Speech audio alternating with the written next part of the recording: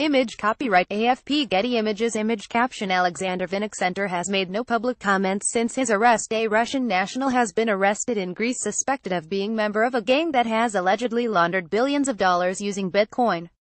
Police said 38-year-old Alexander Vinnik was held on a U.S. warrant near the northern city of Thessaloniki. The gang is believed to have used the digital currency to launder at least $4 billion (3 billion) over several years. Mr. Vinnik is said to be the brain behind the illegal operations. He has so far made no public comments. Laptops, mobile phones, credit cards and tapes were found in the hotel room in the tourist resort of Halkidiki, where the suspect was arrested. Local media reports say that Greece will soon begin negotiations with the U.S. about Mr. Vinnik's extradition. Bitcoin is a digital currency that operates completely online.